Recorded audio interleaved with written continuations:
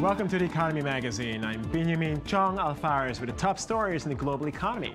Coming up today, solar power takes off on Wall Street, and Syrian business initiatives offer basic relief. First, look at the headlines. European shares rallied and Russia's stock market climbed 2.5% after Russian troops were ordered to return to their bases. As tension in Crimea subsided, both London's FTSE 100 and Eurostoxx 50 gained just over 1%. Markets also took heart from a $1 billion pledge in U.S. aid brought by Secretary of State John Kerry during his visit to Kiev. Rising tensions in Ukraine had shaken global corporate giants as the standoff threatened sanctions and clouded sales forecasts for companies exposed to Russia's vast market. The world's 300 wealthiest people lost a combined $44.4 billion as global stocks tumbled and the ruble dropped to an all-time low. Japan's salaries increased for the first time in almost 2 years in January as companies boosted pay for part-timers. Base pay, excluding bonuses and overtime, rose 0.1% from a year earlier, the first gain in 22 months. Consumer spending and industrial output are surging ahead of a sales tax increase in April, fueling demand for part-time workers. But overall pay fell 0.2%, the first drop in 3 months. Prime Minister Shinzo Abe's next challenge will be to generate sustained wage gains to help households cope with higher taxes and rising inflation. In the UK, manufacturing activity rose for an 11th month in a row, though flat bank lending and high energy costs continue to hold the sector back. The manufacturing PMI hit 56.9 in February, slightly up on the previous month, and showed rising employment in the manufacturing sector.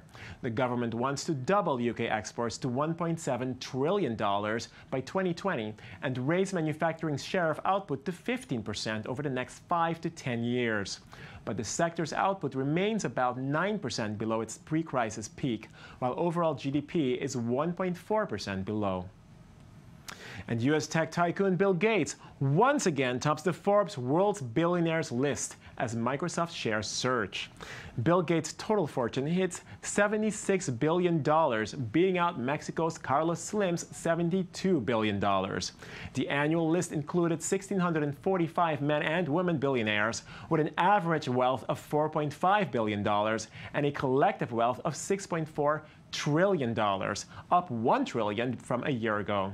Gates, who owns 4.4% of Microsoft, making up less than 20% of his fortune, has been the world's richest man for 15 of the past 20 years.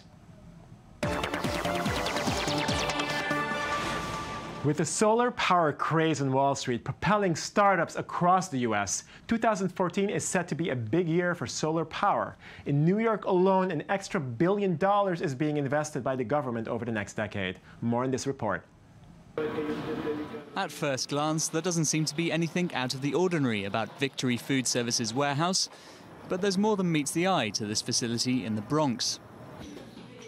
So here's a solar system. 340 kilowatts. Up on the roof, over 1,100 solar panels produce enough power for 39 homes. Part of a recent solar boom, installations like these are turning up throughout New York's boroughs. The city's largest solar plant installation sits on a rooftop nearby. Installed last December, the 4,500 panels at Jethro Cash and Carry provide 40% of its energy.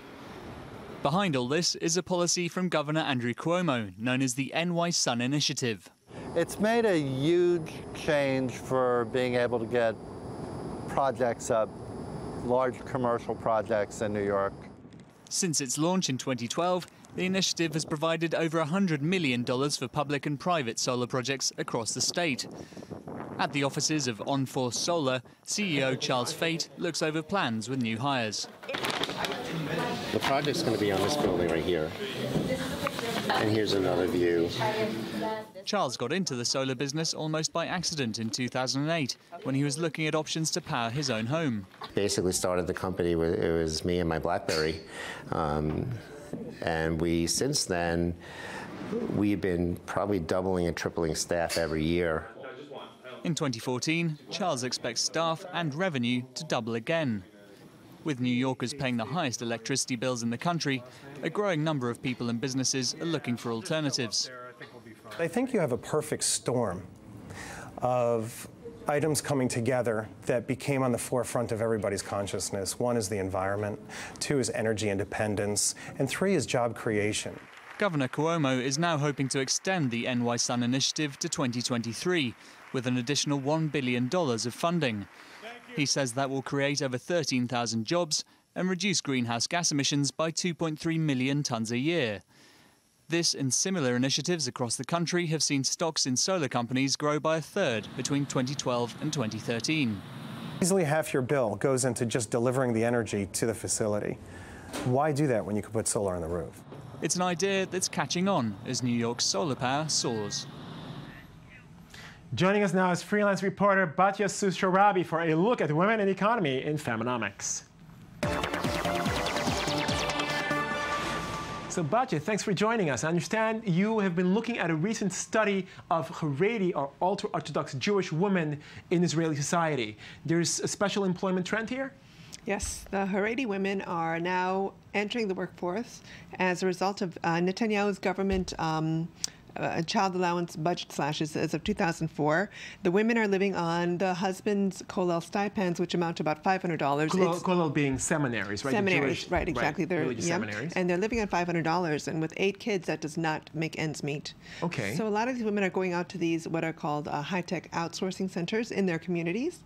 Has there been a lot of support from the government as well in this sense? Yes. So as of the finance ministry invested $88 million in an effort to get these Haredis to go into the workforce. Right. So these women are working in these local outsourcing centers, and it is sensitive to their religious needs. Okay. Why does this matter? Because, first of all, it's changing the mindset of staying at home to going out to the workforce. Right. So these outsourcing centers are sensitive to their religious needs. They're in their communities. The schedules are set around the kindergarten's timetable. So the women can go in at 8, they can leave by 2:30, and their first priority is a mom. And in terms of outsourcing, is this different from outsourcing, say, to India or to other places in the world? Yeah, so these outsourcing centers are now choosing to open in Israel as opposed to China or India because they're calling these Haredi women outsourcing's new secret weapon. Oh, okay. Why is that? In what sense? How can you illustrate that? Well, these women are very highly ethical workers. And based on their religious background, or what is that based on? I mean, is it that they're more focused essentially, or? Well, they don't take a lot of personal phone calls. They don't chit chat. They're there to work, and their first priority is to be a mother. Mm-hmm. And they do their job and they go home. I see. Okay. And what can you tell me about in terms of what the actual numbers tell us? Well, the numbers say that as of 2011, 61% of Haredi women are working. Okay. And the Haredi make about 11% of the population of Israel. And the High Tech Forum in 2013 said that 7,500 women are working in high tech. Okay, well, actually, we can see images of Israeli women in Israeli society at this point. What does this mean for their husbands? Their husbands, generally speaking, are working less, right? Well, they don't work at all. I mean, they're sitting in these kollels, which are these religious seminaries. That they're devoted to studying Torah, and they're earning about $500, which, like I said, that doesn't make ends meet. But what does this mean for the household then? It means that the women are now the new breadwinners. Okay, and so ultimately, does it have some sort of a sociological impact? Well, with them being the new breadwinners, let's see if there's a new change in the dynamics of the family. I see. Okay, very good. Thank you very much, Batya Sharabi, for your input on Israeli women in the workforce. Thank you very much. Thank you. We move on now to Damascus. While the civil war in Syria continues to rip through the country, traders have found innovative ways to establish a much-needed new market. Daniel Roth has a story.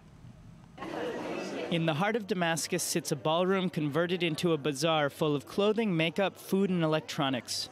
The idea was born by 3 traders whose businesses declined after the beginning of the armed conflict in Syria. The idea of the bazaar came from the current condition in the country.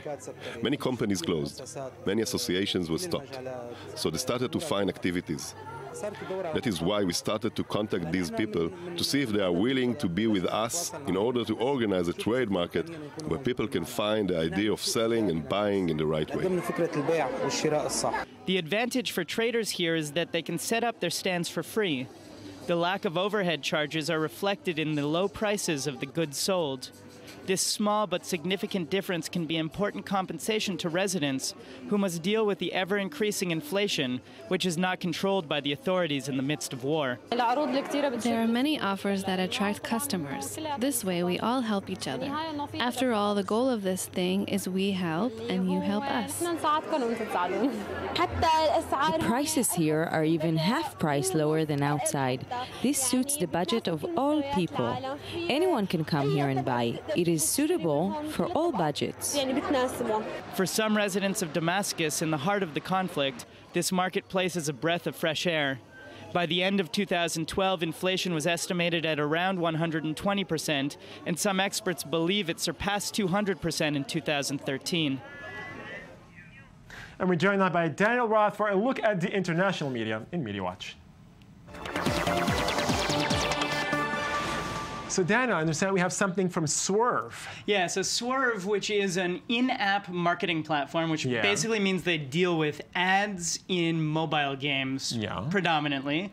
They did a study and they found out that 0.15% of mobile game users are doing 50% of the shopping from games. 0.15%.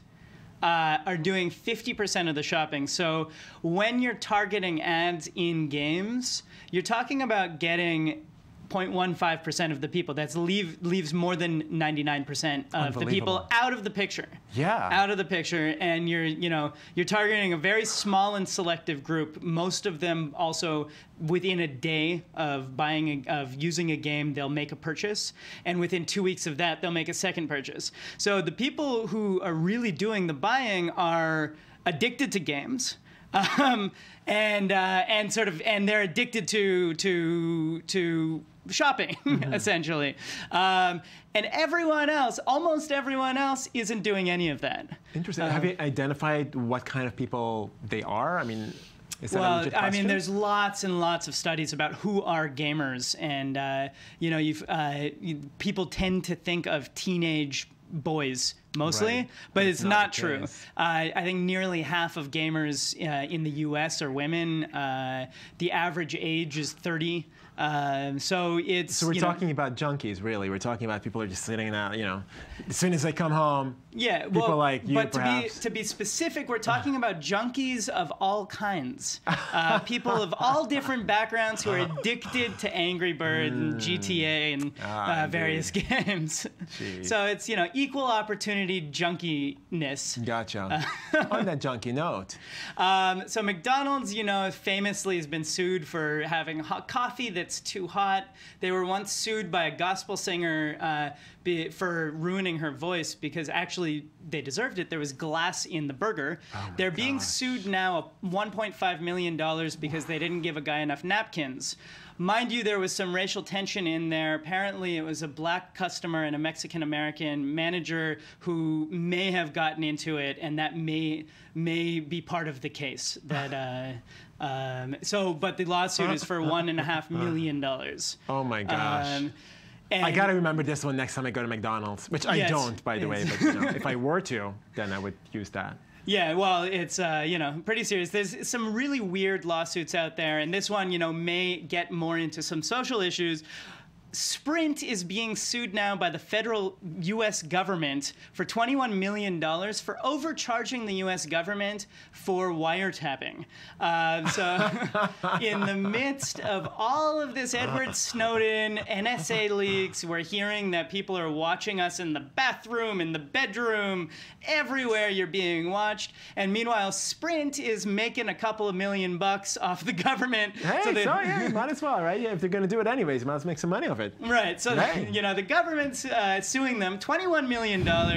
They're trying to get because Sprint is making some money off this whole whatever scheme is happening that we're being watched under. Good stuff. They obviously know what they're doing. Yeah, so it's really interesting. particularly, I remember as a kid thinking when I went to McDonald's, how am I going to sue these people? Because that was right around the time that hot coffee, the hot coffee one came out. And I remembered sitting there thinking maybe if I pull out a hair, then I put it in the burger, I can trick someone. And I remember once one of my friends actually got a free burger this way. It was very funny. But there's many... Something tells me it would not work in Israel. That's all I have to say. Say what? There's a hair in your burger. Sorry. All right. Thank you very much for those insights into how to make money of the big companies. Thank you very much, Daniel Roth. That takes us to the end of this edition. Thanks for watching. Do send us your comments, your feedback, and join us again tomorrow for more.